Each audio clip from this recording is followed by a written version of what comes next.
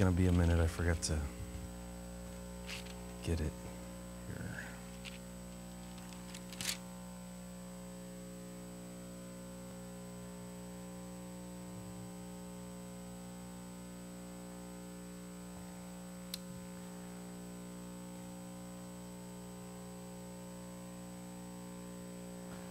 All right, Ezekiel chapter 33. Father, we thank you for your word, every bit of it. This prophetic portion is so powerful. Speak to our hearts, transform and renew our minds. And as you have said over and over through the book of Ezekiel to your people, and we're your people, that we would know that you are the Lord, that you are God, that we would know that and really know it, not academically, but deep within our hearts. You are God. We pray it in Jesus' name. Amen. So starting at verse 33 through the remainder of the book, it's the final section of the book. And we had those few chapters where he started, prophesying to the surrounding nations. Now he's back again, focusing on the nation of Israel. And a lot of this section has a good amount of end times prophecy. There's a little bit in tonight's section, but that's where we're at now. And so verse 1 of chapter 33. Again, the word of the Lord came to me, saying, Son of man, speak to the children of your people and say to them, when I bring the sword upon a land, and the people of the land take a man from their territory and make him their watchman, when he sees the sword coming upon the land, if he blows the trumpet and warns the people, then whoever hears the sound of the trumpet and does not take warning, if the sword comes and takes him away, his blood shall be on his own head. He heard the sound of the trumpet, but did not take warning. His blood shall be upon himself. But he who takes warning will save his life. But if the watchman sees the sword coming and does not blow the trumpet, and the people are not warned, and the sword comes and takes any person from among them, he is taken away in his iniquity, but his blood I will require at the watchman's hand. So this is the second time in the book of Ezekiel where God speaks to Ezekiel using the image of a watchman. The first time was way back in chapter 3. And he starts in this section by kind of just explaining the purpose and job of the watchman. In those times, the city's main type of protection was they were walled cities, and those walls had towers, and the towers had guys up on them, and they would watch. They were watchmen. And they would watch for enemy attacks. They would watch for dangers that was coming upon the city. And if danger was coming, their job was to let everybody know. Typically, they would blow a trumpet, or and their different trumpet blows would mean different types of things regarding danger that was coming, whether it be an invasion or something like that. And then the people would hear that warning, and they would know, one way or the other, they would know what they're supposed to do. Not everybody who lived in the city lived inside the walls. Sometimes people lived outside on the outskirts of the walls, and if they heard the warning, then they would know, if I want to be safe, I should go and get inside behind the walls, or whatever other appropriate action would keep them safe. But the watchman, that was his job. His job was just to warn, and that was mainly it, to watch and warn. And so with that job, God tells, he explains that whole thing. They would all understand it. And if the watchman does his job and warns the people, then he's fully done his job. If the people hear his warning and won't listen, and then they die, the watchman is not responsible for that. And it's their own fault. He did everything he was required to do.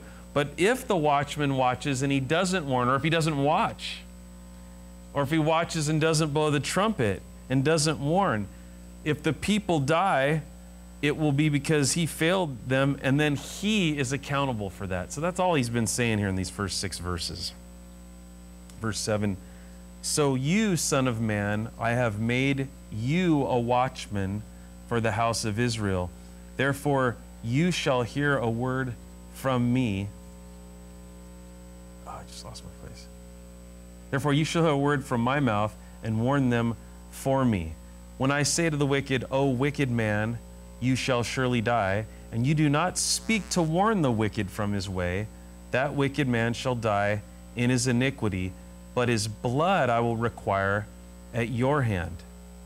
Nevertheless, if you warn the wicked to turn from his way, and he does not turn from his way, he shall die in his iniquity, but you have delivered your soul. So the first 6 verses, he just, he refreshes us on what a watchman's all about. And now with that idea well established, God again applies it to this, specifically the ministry of Ezekiel, even though in general it applies beyond that.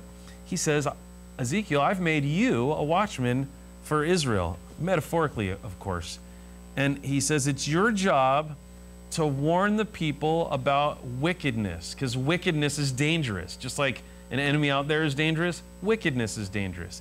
It's your job to warn them about enemy attacks, spiritual types of enemy attacks.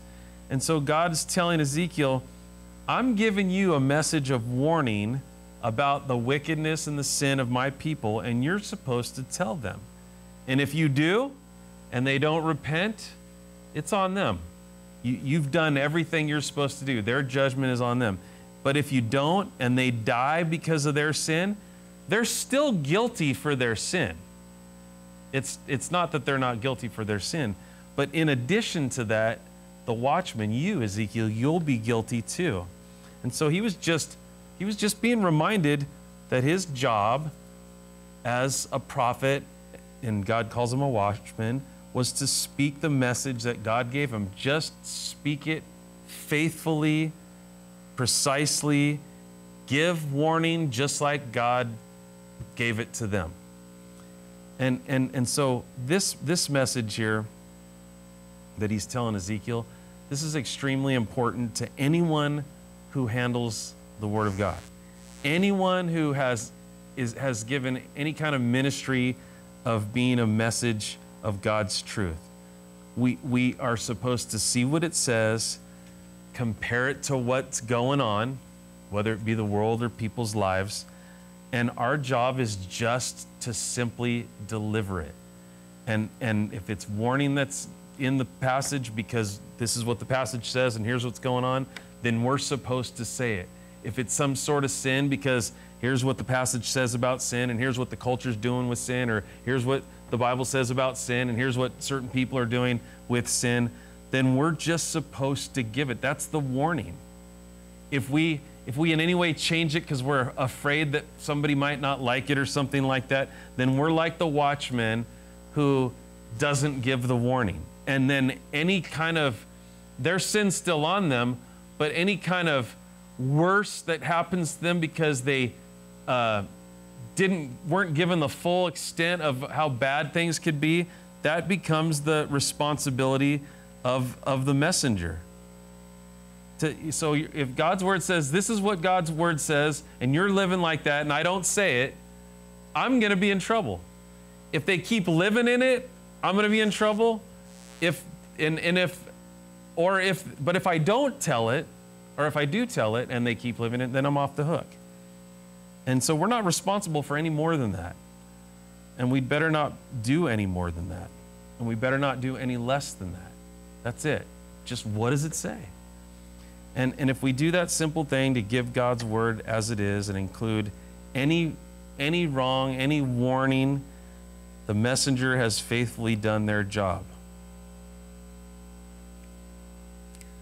I don't know any Bible teacher that doesn't want to see results, that doesn't want to see people respond. I don't know any Bible teacher, like a real Bible teacher, that doesn't want to see people from the teaching of the Word of God come to faith. I don't know anyone that doesn't want that. Every Bible teacher I know wants people to come to faith when they teach the Bible. I don't know any Bible teacher that doesn't want as they teach the Word, to see that people who are in sin repent of their sins because they heard the Word of God. Every Bible teacher I know would want that.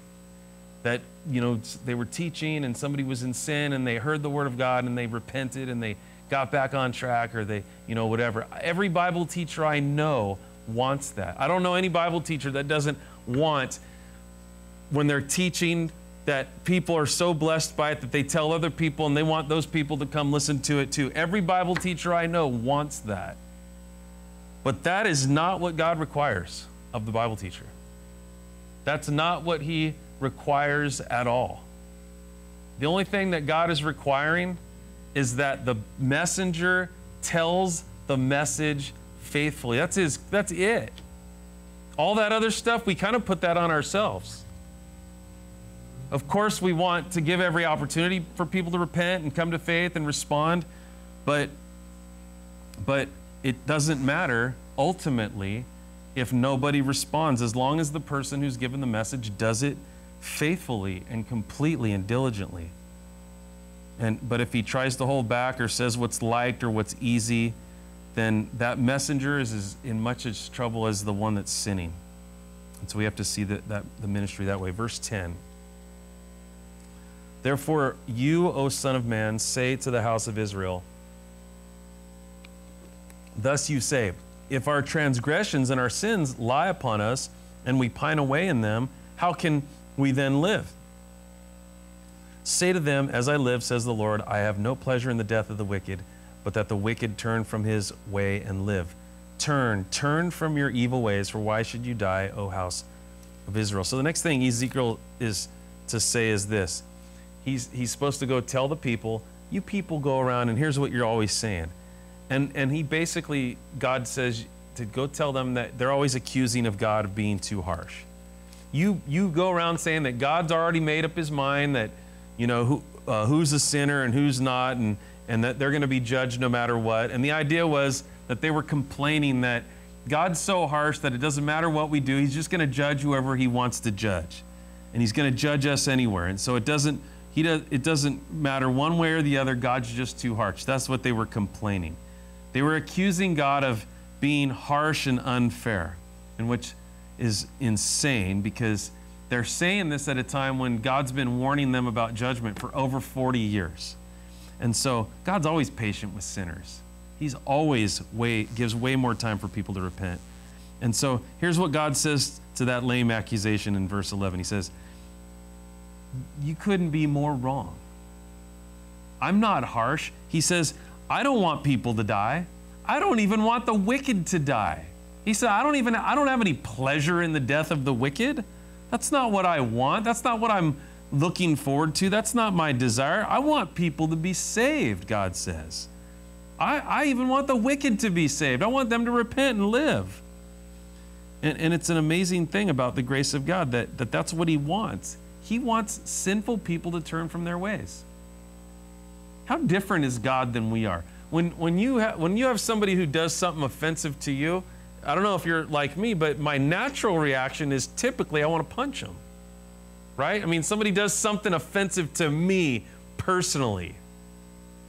Usually, my initial reaction is not, oh man, I just want that person to just have a change of heart and know the peace of God. That's what I should want.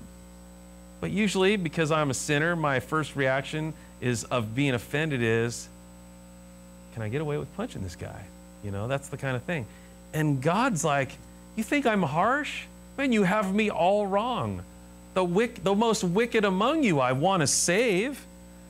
And that's what is Ezekiel's entire ministry, as well as Jeremiah's, was to seek to get these people who are ripe for judgment to understand that is the last thing that God wants to do. You're about to be judged even though God doesn't want to at all. Do you know how much sin it takes to get this God to get to the point where he's actually going to judge you? Because he doesn't want to. And so his whole ministry is that, man, just repent. Don't you know how easy it is to just get this whole thing to turn around? Just get it completely turned around. Just repent. That's all you got to do. And that's God's idea for anyone who preaches the word, to get people to just repent.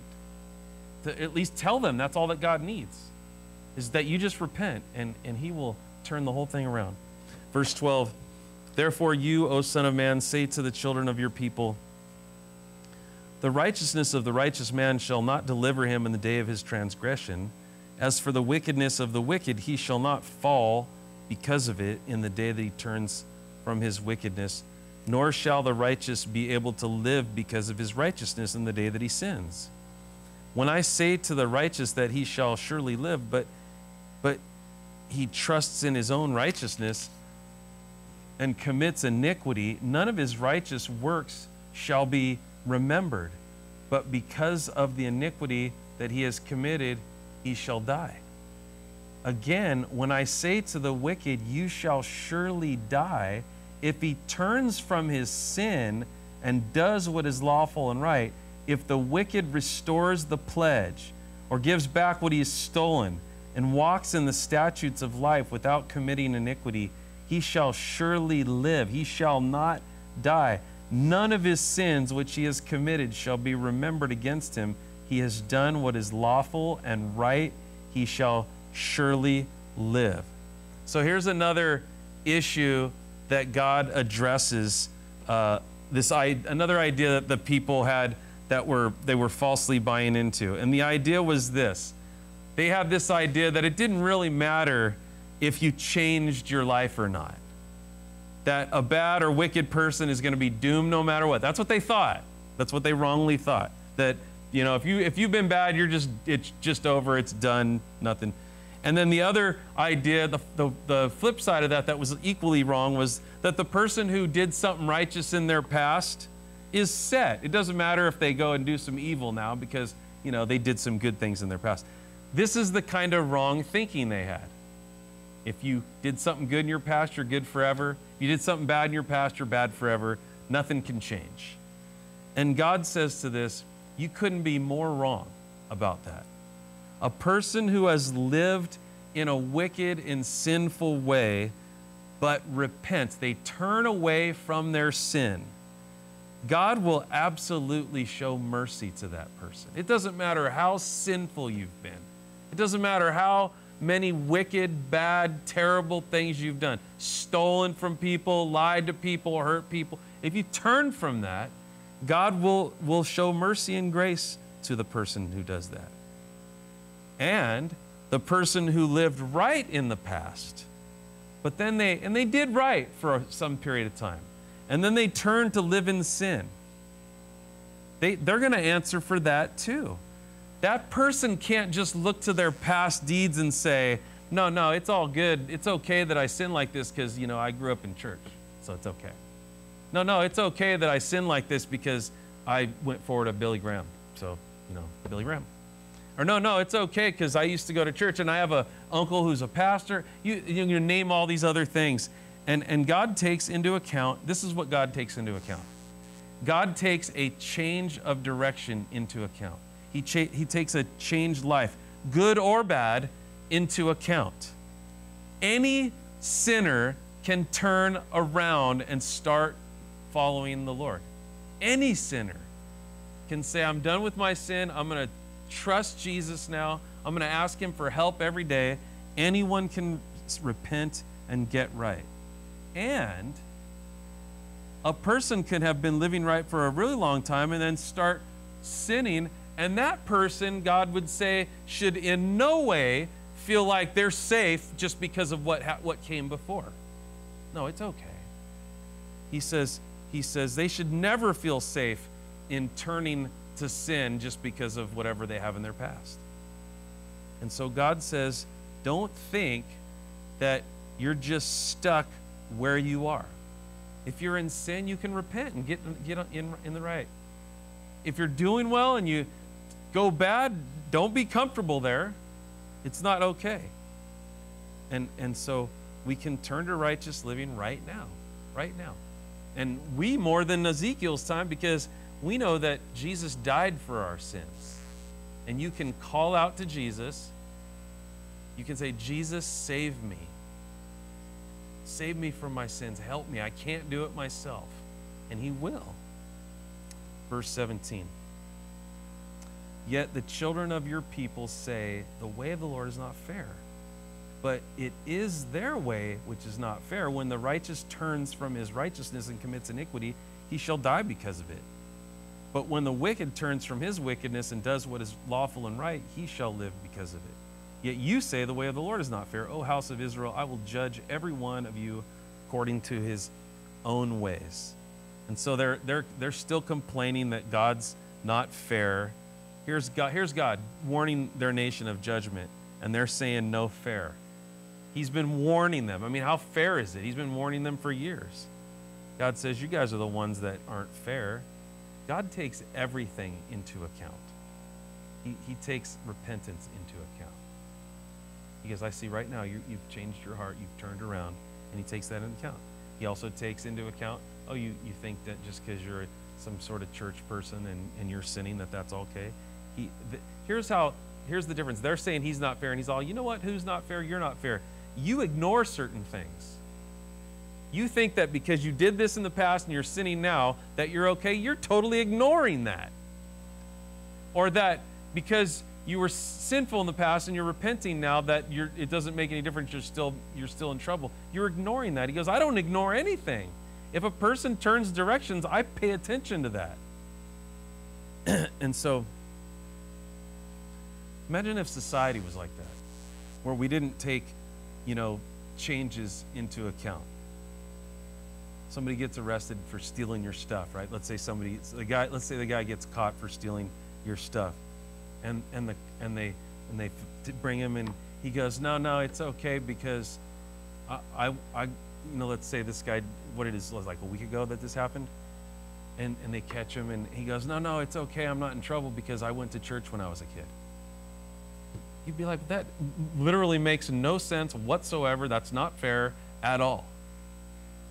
But if the person says, I'm sorry, here's your stuff, they're going to be more lenient on that crime. And that's how it works. He says, and that's how God does it. God's ways are right and ours aren't. Verse 21. And it came to pass in the 12th year of our captivity, in the 10th month, on the 5th day of the month, that one who had escaped from Jerusalem came to me and said, the city has been captured. Now the hand of the Lord had been upon me the evening before. The man came who had escaped, and he had opened my mouth. So when he came to me in the morning, my mouth was open, and I was no longer mute. So somehow, we don't know why, but God had Ezekiel stop speaking. I guess he's like, all right, you've said everything you're going to say. And this guy shows up from Jerusalem, and it says, and we have a timestamp here, and that what this tells us is this is 7 years after he started his ministry. So Jeremiah's been prophesying 40 years, Ezekiel's prophesying 7 years, and finally Jerusalem has been conquered. It's been captured. God's word was fulfilled, and God's word is always fulfilled. Every bit of it will be fulfilled, good and bad. Every warning, every promise, every blessing, it's all going to come to pass. Verse 23, then the word of the Lord came to me, saying, Son of man, they who inhabit those ruins in the land of Israel are saying, Abraham was only one, and he inherited the land, but we are many, and the land has been given to us as a possession. Now, we've mentioned many times before that Ezekiel wasn't the only prophet. There was a bunch of false prophets that kept going along, going, no, it's all going to be good. God's on our side. He's not going to let anything bad happen to us. And he's the one that's saying, God's the one that's saying that he's going to bring judgment. These false prophets are like, no, God really likes us. He doesn't care what we do. We're all going to be good. And now that they've been conquered, apparently some of these people bought into that so much that even though they've been conquered, they're still saying something similar to that. They're like, no, I know, we're surrounded and the Babylonians are here and people got taken away and all that, but it's all good. Think about it. This is what their reasoning. Abraham was just one guy, and God came and promised him this whole entire land to one guy. We're a whole bunch of people. I mean, if he did it for that one guy, I mean, how much more favor do we have? We're a whole bunch of people. So that was their argument. And so sometimes people can be so blinded by their sin that they can't see judgment even when it's happening to them. They're saying this while they're being judged. Verse 25, therefore say to them, thus says the Lord God, you eat meat with blood. You lift up your eyes toward your idols and shed blood. Should you then possess the land? You rely on your sword. You commit abominations and you defile one another's wives. should you then possess the land? So their claim that somehow their presence, in light of Abraham being one guy and there are a whole bunch of people, that somehow that would incline God to bless them in the land even more than Abraham. God says this about that. He says, you people are wicked. You're nothing like Abraham. How are you gonna appeal to Abraham? You're nothing like Abraham. And he points out how they're not keeping the dietary laws. They worshiped idols. They were violent. And 2 times he says, and you think you should be keeping the land when you're living like that? And there are those who, sometimes people can be so caught up in sin and then point to some religious activity that they're involved in, some religious connection that they have, and think that that's all it takes. That's all. And God says otherwise.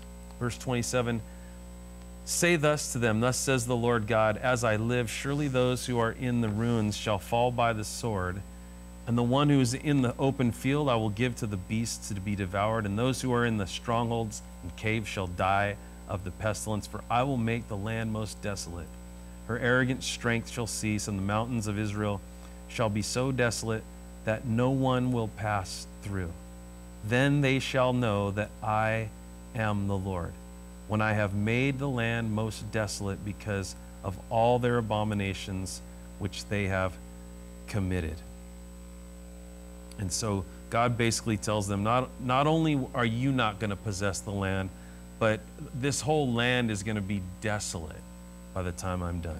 Verse 30, as for you, son of man, the children of your people are talking about you besides the walls and in the doors of the houses, and they speak to one another, everyone saying to his brother, please come and hear what the word is that comes from the Lord. So they come to you as people do. They sit before you as my people, and they hear your words, but they do not do them. For with their mouth they show much love, but their hearts pursue their own gain. Indeed, you are to them as a very lovely song of one who has a pleasant voice and can play well on an instrument. For they hear your words, but they do not do them. And when this comes to pass, surely it will come, then they will know that a prophet has been among them. So this last part of the chapter is about Ezekiel's ministry. And God says it to him because all this time, Ezekiel's been prophesying and nobody's been listening, and now it's falling. And so God kind of summarizes how this whole thing has all gone for Ezekiel. He says, they listen to you. And he probably realized that. Oh yeah, people are listening. He didn't have it as bad as Jeremiah. Jeremiah got arrested. Jeremiah had it real rough. People were listening to Ezekiel. He had people show up, and they've been interested in what you say, God says, and partially that's probably because there wasn't much else to do. I mean, they live in a foreign land now. They probably live among people that don't speak their language, so they had to get together and find something to do. They didn't have Netflix or something like that, so they, no social media to bother with or smartphones, so they, this guy's going to talk, okay, let's go hear what he says. And they're polite and they're listening and all that kind of stuff, but God tells them they're not really listening to you. It's just interesting. That guy's a good teacher. I like the way he talks. He's really passionate about his message. That kind of stuff. But God says, they don't believe you. And then God says, but here's the thing. When all this finally unfolds, then they're going to know. They're going to know, man, that whole time, that guy really was a prophet. He really was talking about the Word of God. And there really has been a true prophet among us this whole time. And there's probably a lot of people like that today. People that, know they'll go to church, they'll hear things, and they'll even be like these people were towards Ezekiel. They're polite, they know how to act and behave in church and that kind of thing. They're like the type of people that James mentioned. They're only hearers of the word. They're not doers of the word. They don't do it. They sit quietly, they're polite, but they don't do it. And it's a terrible thing. To have all the, we have the Word of God, and we live in a time where there is so much access to God's Word. Yeah, I've met so many non-believers that know a decent amount of Bible. They know a good amount of Bible. But they don't do it. And God says someday, when it all falls apart and it all goes down, and every word of the Bible is going to be fulfilled. And they're going to look back and go, man, I should have listened. Just like these people in Ezekiel said, man, that guy really was a prophet. Why did we listen to him? So we pray because we want them to respond now and not then. Verse 1, and the word of the Lord came to me, saying, Son of man, prophesy against the shepherds of Israel. Prophesy and say to them, thus says the Lord God to the shepherds, woe to the shepherds of Israel who feed themselves. Should not the shepherds feed the flocks? And so the chapter begins with the message toward the shepherds of Israel. We would call these pastors. They didn't use that term back then, but these are spiritual leaders, the people that we're supposed to care for and feed and guide God's people. And he says, man, your whole thing has been all about you. You haven't been there for those people. You've just been in it to feed yourselves. They were only in it for what they could get for themselves. Maybe money, maybe notoriety, maybe respect, maybe the title. They liked the title. That's all they wanted. And they didn't actually care for the people. If they had, they would have been warning them. If they cared about these people, they wouldn't have been giving false prophecies. They would have been sharing what Ezekiel was sharing. And it's a terrible shepherd who's in it for themselves, but there's a lot like that today. Verse 3, you eat the fat and clothe yourselves with the wool, and you slaughter the fatlings, but you do not feed the flock. The weak you have not strengthened, nor have you healed those who were sick, nor bound up the broken, nor brought back what was driven away, nor sought what was lost, but with force and cruelty you have ruled them. So here he tells all the ways that they'd failed to care for God's people as shepherds. One of the things he says there, you eat the fat and clothe yourselves with the wool. That means instead of caring for sheep, they're slaughtering sheep. I mean, it's a metaphor, but they're in it to get something out of it for themselves. And what he says here is not like some sort of God's not against them being vocational as shepherds. He's not against them earning a living. The New Testament speaks of that several times, that it's okay for someone to earn a living being a messenger of God. The problem for these guys was that they did that. They definitely liked having the living off of it, but they neglected their actual responsibility in doing it. All they wanted was to earn a living. They didn't care about the actual care of God's people. And he says, he says all the things that they didn't do, and it's a good list of things that a shepherd is supposed to do. Strengthen the weak, heal the sick, bind up the broken, bring people back, seek the lost, and to do it lovingly and gently. But the bad ones didn't do any of that. They just ruled over the people harshly. They just took their position of authority and lorded it over the people. And God took notice of that, and he wasn't happy about that. Verse 5, so they were scattered because there was no shepherd, and they became food for all the beasts of the field when they were scattered. My sheep wandered through all the mountains and on every high hill. Yes, my flock was scattered over the whole face of the earth, and no one was seeking or searching for them.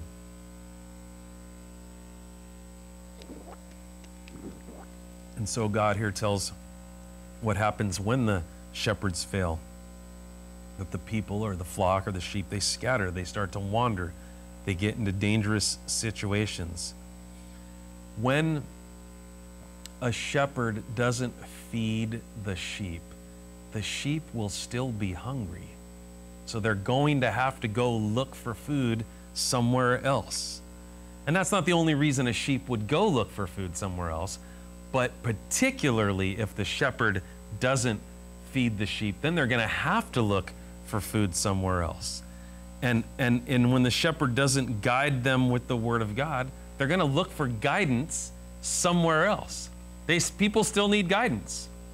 And if they're not getting it from God's word, then they're going to be like, well, I need to find guidance somewhere else, and they'll get it anywhere. There's plenty of people trying to give people guidance.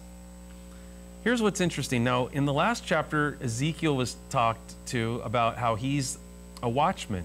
His job is to communicate, to tell of danger, to tell people, hey, danger's coming, you need to go over here and get to where it's safe. And his whole job is danger there, safety here, you should leave there and go here. And that's his job. That's part of the guidance of a shepherd. But he was spoken to that as a watchman. And so the word is to be spoken and with as much fervency and urgency as possible. People are called to live right and walk right and live in the safety of obedience to God, and not in the danger of outside obedience to God. And they're urged to live that way. And some will still go astray. That's why a shepherd's needed. Some will still go astray, and the shepherd is to do his best, and yet some will still go astray. So there's that issue. It's not that there's never going to be a sheep that wanders even when there's good food being fed. That's already a problem. And that's why the shepherd all the more is supposed to be faithfully feeding and guiding the people, because people will wander even when there's good food. You can sit at a table with a bunch of your friends at a restaurant and have a really nice plate in front of you, and what do? Ooh, what do they got? We as sinners are always like this. But how much more are you going to be looking at other plates if you don't have your own plate at all?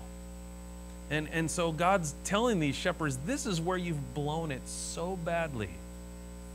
These people wander whether you feed them or not, but when you don't feed them, they wander 10 times faster. You got to feed them, he says, and you haven't been. Verse 7, therefore you shepherds, hear the word of the Lord.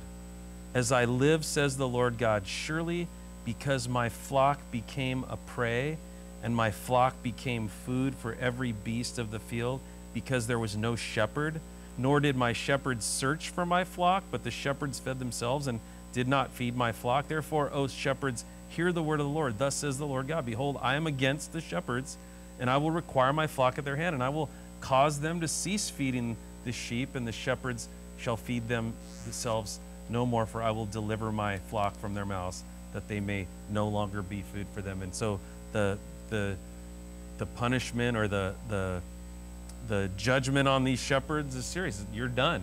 You're out. You're no longer, you're going to be your role anymore. I mean, and it makes perfect sense. Imagine if you hired somebody to babysit your kids. I mean, their job is to take care of your kids. That's their responsibility. And they don't. I mean, you would never use them ever again. You're done. And how much more is God going to do that with his flock? Verse 11, for thus says the Lord God, indeed, I myself will search for my sheep and seek them out, as a shepherd seeks out his flock on the day he is among his scattered sheep. So I will seek out my sheep and deliver them from all the places where they were scattered on a cloudy and dark day. And I will bring them out from the peoples and gather them from the countries, and will bring them to their own land. I will feed them on the mountains of Israel and in the valleys and in the inhabited places of the country. I will feed them in good pasture, and their fold shall be on the high mountains of Israel.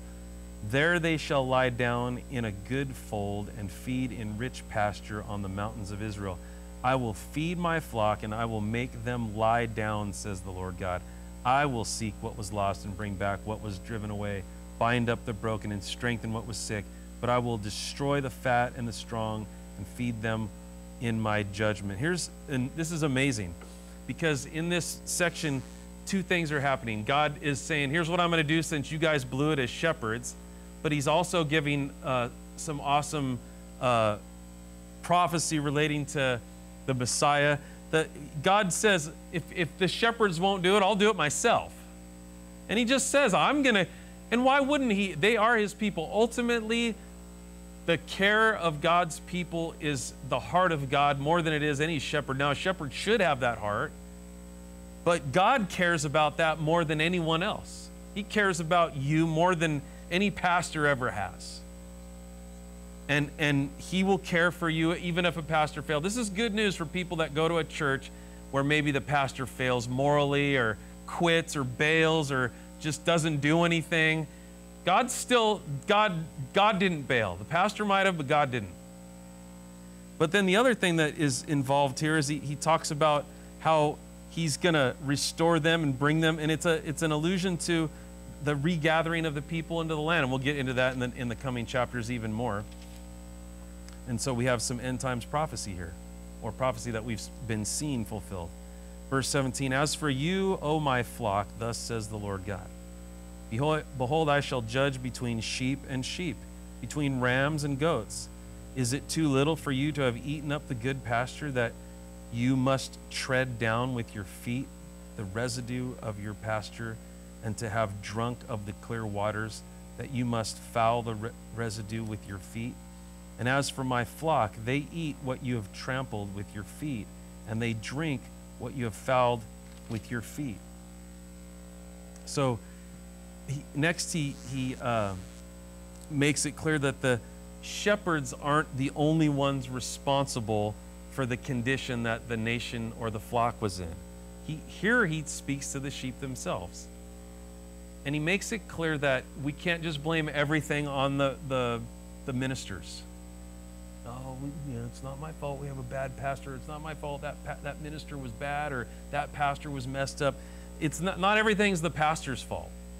And God makes it clear that the shepherds aren't the only ones responsible. The sheep themselves, the flock, the people who are being called out to, the people who are being told, here's where you eat, or hey, that's dangerous, get over here and be safe. Hey, you're in disobedience, go. Those people that are supposed to be hearing that message are accountable as well. A bad pastor does not excuse a Christian for sinning. There's bad pastors, but Christians are still responsible for how they live their lives. And so, yes, shepherds are accountable to God, but so is every Christian too. And he says God judges between people too. Every case is different. Look at what he said here. He says, I will judge between sheep and sheep. It's not like a one-size-fits-all. I know sometimes people are struggling because their pastor wasn't there, or he blew it morally, and sometimes God knows how much a person can handle, so he takes that into account. And other times he's like, no, you knew better. Yeah, your pastor wasn't that great, but you knew better. Or no, your pastor was a lot better than you thought, you just complained too much. And so God judges these cases individually. And so he mentions that it's possible for the people of a church to make things bad. It's possible for the pastor to make things bad. Sometimes it's both, sometimes it's one, sometimes it's the other. It's not always the same. Sometimes a really good pastor has a hard time with their people. Other time, a bunch of good people have a really bad pastor. It just happens. It can go either way. And God knows. He knows that's the case. He rebukes it. He cares about the pastor. He cares about the people. And he wants to bless. Verse 20, therefore thus says the Lord God to them, behold, I myself will judge between the fat and the lean sheep. Because you have pushed with side and shoulder, butted all the weak ones with your horns and scattered them abroad. Therefore I will save my flock, and they shall no longer be a prey. And I will judge between sheep and sheep. I will establish one shepherd over them, and he shall feed them, my servant David. He shall feed them and be their shepherd, and I, the Lord, will be their God, and my servant David, a prince among them. I, the Lord, have spoken. So here God says that he's going to be the one that cares for his flock. He's not going to ultimately let a bad shepherd or bad sheep ruin it for everyone. And here he prophesies of the true shepherd, the good shepherd, Jesus. He calls him my servant David. That's a way of referring to the Messiah, because he's Jesus, or the Messiah is the son of David. And here what he says is what we know, because we're New Testament believers, and we know that, yes, there are pastors, but pastors are just under shepherds, really. The true shepherd, the good shepherd, is Jesus. And he ministers to each one individually, because when in the New Testament, we're given the Holy Spirit. And we don't have to, God still assigns people to shepherd his flock in different capacities. But Jesus is our shepherd. And so the pastor's job, one of our main jobs as a pastor, is trying to tell all the people, man, follow Jesus. Now, hopefully we're saying, follow me as I follow Jesus. But even if the pastor is not doing such a great job, still just follow Jesus. If something happens to me, follow Jesus. Something doesn't happen to me, follow Jesus. Follow him. He's the shepherd. Verse 25, I will make a covenant of peace with them and cause wild beasts to cease from the land, and they will dwell safely in the wilderness and sleep in the woods. I will make them and the places all around my hill a blessing, and I will cause showers to come down in their season. There shall be showers of blessing. Then the trees of the field shall yield their fruit, and the earth shall yield her increase. They shall be safe in their land, and they shall know that I am the Lord, when I have broken the bands of their yoke and delivered them from the hand of those who enslaved them. And they shall no longer be a prey for the nations, nor shall beasts of the land devour them, but they shall dwell safely, and no one shall make them afraid. I will raise up for them a garden of renown, and they shall no longer be consumed with hunger in the land, nor bear the shame of the Gentiles anymore. Thus they shall know that I, the Lord, their God, am with them, and they, the house of Israel, are my people, says the Lord. And this is really a description of the millennial reign, but it's actually, this section we just read is a broad description which includes their physical regathering into the land, which has been happening for the last 150 years. Their reinstatement as a nation, which happened 71 years ago. And what hasn't happened yet, their spiritual return to God. That hasn't happened yet. And what's so exciting about this kind of section is you got half of it already fulfilled, some of it being fulfilled, and then just a little bit left that hasn't been fulfilled. They've been being gathered in the land for the last 150 years. They became a nation again. That's fulfilled. The only thing left is for them to actually turn and receive Jesus. And God says, that's what I'm going to do. And the cool thing for us is we've already seen half of it done. And if we know half of it's done, then we know the rest of it's going to be done. Verse 31, you are my flock, the flock of my pasture. You are men, and I am your God, says the Lord. God. Father, we thank you for your word. Thank you for your commitment and faithfulness to your people. You're faithful, Lord. You're committed to your people. We're just sheep, and you're our shepherd, and you are a good shepherd. And so, Lord, help us to follow you faithfully. When we need to repent, may we do it so quickly, so thoroughly. And we can repent 1,000,000 times if necessary. So if we need it, may we repent. May we stay close to you, our shepherd. And we pray it in Jesus' name. Amen.